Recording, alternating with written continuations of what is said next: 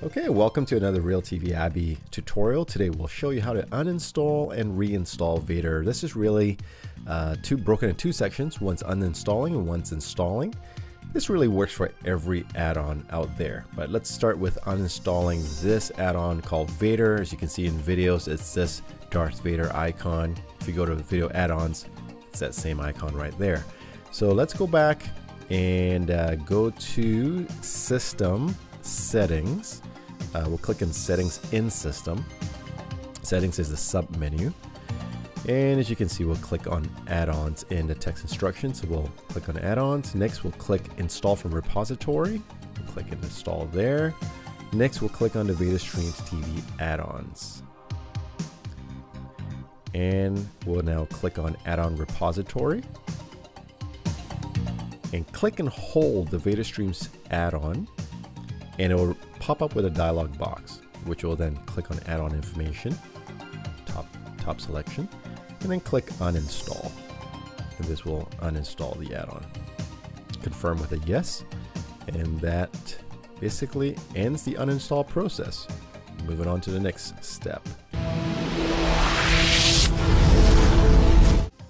Okay, so installing Vader.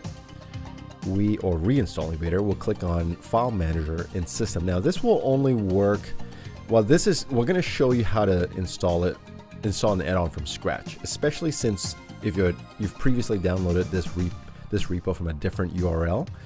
We're going to show you from scratch how we do this. System, File Manager, then we're going to click Add Source. And we've previously installed Vader, so we're going to do it and show you a new way. So we'll reinstall it again, click Add Source, and then click None. Now we're going to type in this URL, http://vaders.tv/repo. If you've previously installed this repo, you might have used a different URL. That's why we're showing you do it from scratch again. We'll click Done to confirm. We'll rename this repo. As you can see on the left hand side, I've installed this as a .vader before.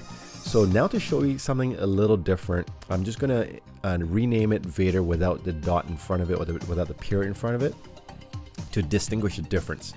So this is Vader. We'll click Done and hit OK to confirm. And we'll show you what this looks like in the next step. So you can see Vader right there. It's different than the previous installs I've done.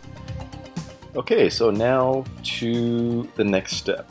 We will now click System Settings, as it says on here. Click System Settings.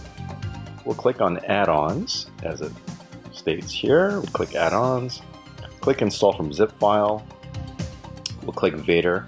And what you saved, this was ours, so this is mine that I installed. And we're going to click Repository, which is this one here, the folder, which will reveal this .zip file, and we'll click on that.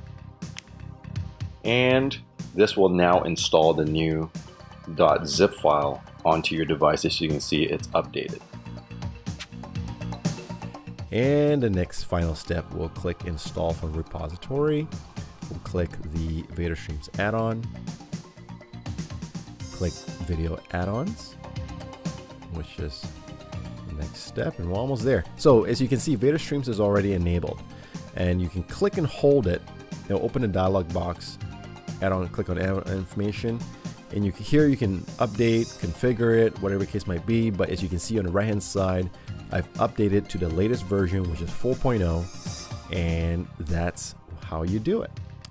And we can go back to the home section and enjoy your Vader-Streams add-on.